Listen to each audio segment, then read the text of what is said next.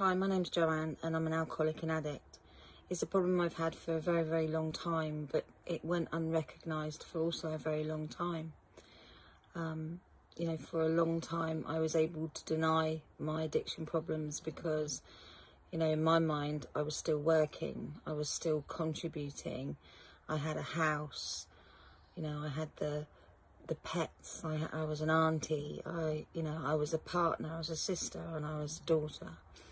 But throughout that whole time, my life was split in two. On the one hand, I was this responsible member of society with a high-powered, well-paid job. And on the other hand, I was, every night I was drinking to blackout, or I was taking some sort of drug, or I was partying when I was younger. It all started to change when life happens, really. So life dealt me a couple of blows and, I stopped working for a little while. And when I stopped working, the substance use really kicked in. And very quickly I realised that I had a much, much bigger problem than I'd understood myself to have before. So that was probably around a decade ago now. And what that then happened from then was a course of detox centres, rehab. Then I'd have a period of sobriety for a little while, and then I'd relapse, and then, eventually I'd go back into another treatment centre, and again relapse later, after sometimes a bit of sobriety or clean time, and then I'd be back in another rehab centre. Till finally in 2020, as the lockdown started, I was actually travelling with my partner, and our two dogs, and we were living in a motorhome travelling through Europe, and I guess I was not paying attention to my own problems again, and I picked up alcohol, and for a little while it was okay. For a little while I could hide amongst the holiday makers. I could come out at night and drink with people at night. Little did they know that during the day, in the mornings, I'd be drinking as well. Until finally, it got worse and worse and worse until I was literally eyes open. And I'd be drinking till when my eyes closed again. And it became a very, very small existence. I was locked into a motorhome.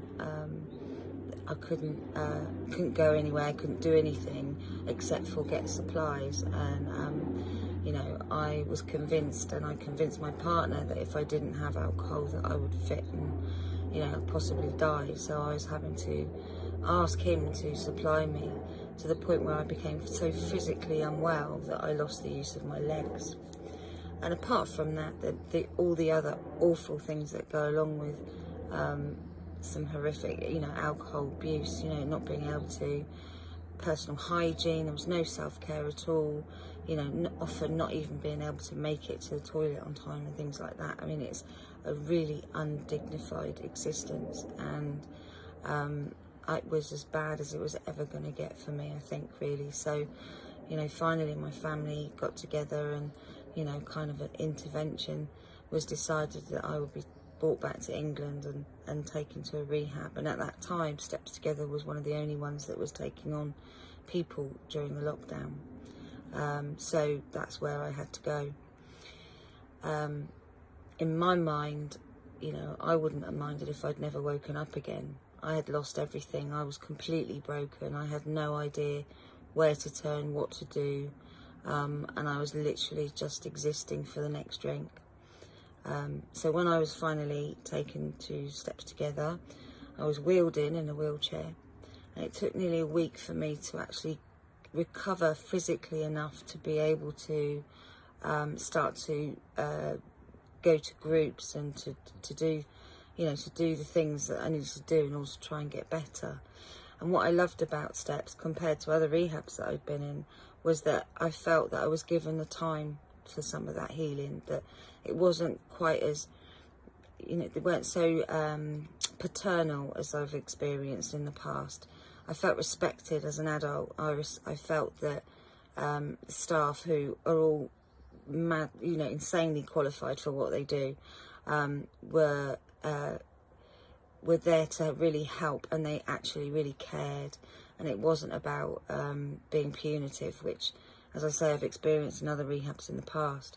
So in that short, what I also went into Steps with was, as I say, the knowledge that I didn't know anything. Even with all the experiences I've had in different treatment centres and different ways of trying to combat my addictions, I really felt like I knew nothing. And I do believe to this day that that was kind of where I had to get to in order to be able to listen to what people were trying to help me with, to try and make the suggestions that they were making that I needed to do. And it was actually one of the therapists on the first day that I was in there said, I said, I'm the hopeless case. You're not gonna get me. You're not gonna help me, because people have tried. So many people have tried, and I'm beyond help. I know I'm beyond help.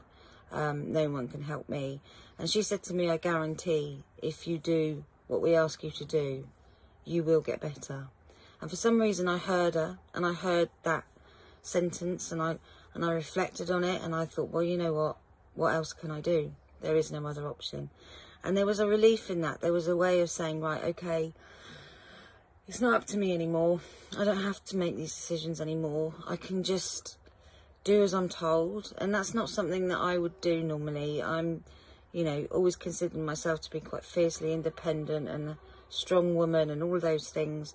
So being sort of told what to do, literally, from the minute I woke up to the minute I went to bed, essentially the structure is such that, you are kept busy, then, there was a relief in it for me. And I happily did it. In fact, as time went on, I mean, with Steps Together, they work with the 12 Steps of Recovery program, and they give you a really good foundation in what those steps are. But the three important things that going into any kind of recovery program of a 12 steps nature is there's three things that you need to be, which is open-minded, willing, and honest. None of which I am very good at, none of which is my default setting. I'm renowned for my closed-mindedness in some aspects, certainly when it came to myself and my addictions. Willingness was there because of the kindness I was shown, and the honesty took practice, because the life of an addict is full of such deceit, continuous deceit, where you're lying to your loved ones, you're lying to strangers, and most of all you're lying to yourself such a lot. So learning how to open up and be honest and open-minded were fundamentally key in me being able to take on board what I need to take on board. So that's kind of the best aspect of what I learned there. I mean, there are the technicalities of the steps, and you do some paperwork around that, which is, for some people it's difficult. I find it, I don't mind doing paperwork, so I was okay with that. But those three things, the open-mindedness, willingness, and honesty, were really the things that I was able to hold on to and take out with me when I left. So, the other good thing I found about steps was that they weren't just around the 12 steps. There were we had the acceptance commitment therapy. There was SMART therapy, which is another type of recovery tool that can be used. And I found that the combination of the three things actually really helped me. So when I left, I was very keen to make sure I continued, because it is a beginning. It's not a cure in its total. It's the beginning of a journey that is a lifelong one. And you have to accept that. You have to accept that this is something that you have to tackle throughout for the rest of your life. Now, I say that and it sounds scary, but actually it gets better and better as time goes on. I'm 14 months clean and sober today. And in that time, I've continued to do my steps. I'm part of a fellowship. I still have contact with Steps Together Rehab. I go to their aftercare meetings on a Saturday. So I feel like I'm giving back a little bit what was given to me when I was in there. And but then outside of that, my own recovery is based around the fellowship that I work with. I help people within that fellowship as well. We have sponsors and sponsees. I have both. I'm a sponsor, and I also have I'm also a sponsee. And there are things that we do, like for example, this year we're hoping to get into music festivals and provide a space for people that are having problems with drug and alcohol, that they want to talk to us about how we've got over our addictions, or we continue to, on a daily basis, combat our addictions. And we're putting on a convention in September so that people like me can all come together. Now the beauty of it is that although we are all so different in our stories, and one of the things that, if we're not careful, keeps us away from recovery is that we look at those differences all the time.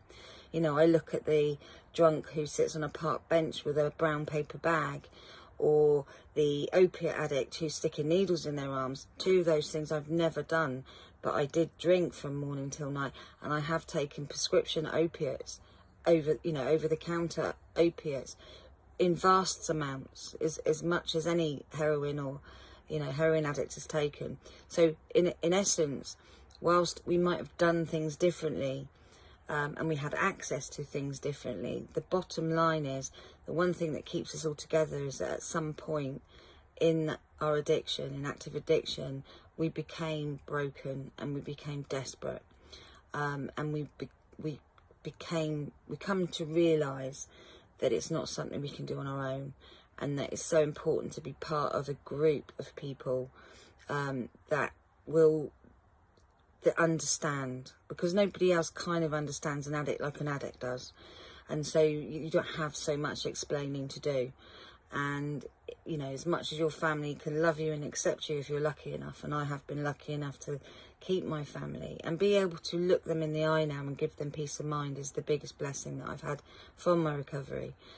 But being able also to be around people that know what it's like, and that some days are still a struggle, that some days I will want to wake up and change the way I feel.